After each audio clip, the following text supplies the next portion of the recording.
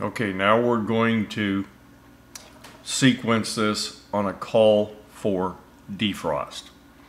Now we're assuming at this point we have power to G to run the indoor fan. We also have power to Y, which energizes the contactor. Okay, compressor is running. The defrost can only come on if the defrost thermostat is closed. Now this is a thermostat that is mounted on a outdoor coil line, and it has to be below usually either 32 degrees or 26 degrees. So if it's closed and the timer motor is closed, now the timer motor is going to close once every hour for 10 minutes.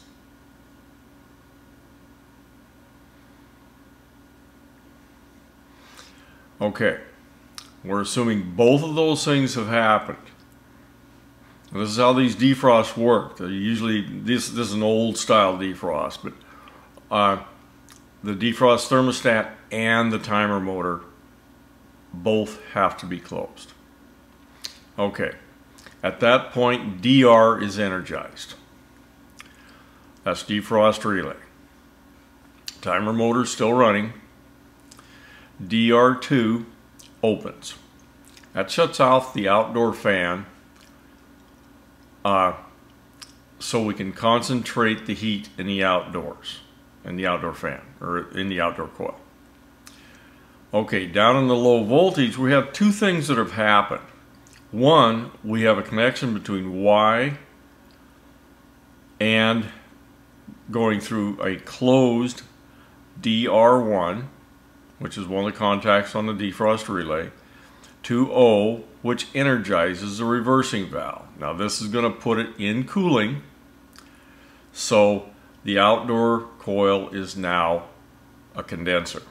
And that's why we're going to get heat out there. We're going to melt the ice off the coil. In addition, also through Y, DR3 contacts are closed and are energizing HR1, which is a heat relay 1.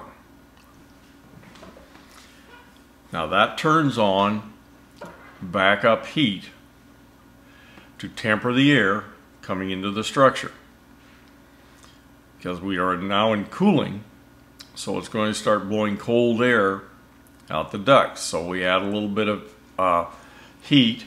Either if it's strip heat, we'll just add a strip of heat, or if it's, say, a gas furnace, it just turns the gas furnace on.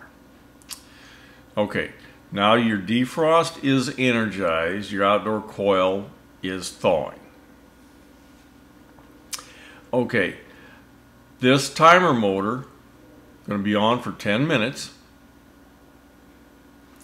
When 10 minutes is up, or when the defrost thermostat opens, because remember, this is mounted in the outdoor coil, and we're warming up the outdoor coil now that it's in air conditioning. So either of these could open and take it out of defrost. Both must be closed for it to go into defrost. Either one can be open for it to go out of defrost. So let's sequence this on a defrost thermostat opening.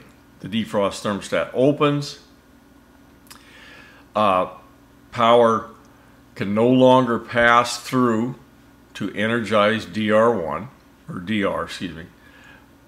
So the unit goes out of defrost. Timer motor continues to run. TM1 opens after 10 minutes, but it won't make any changes. Okay, that's an energize for defrost.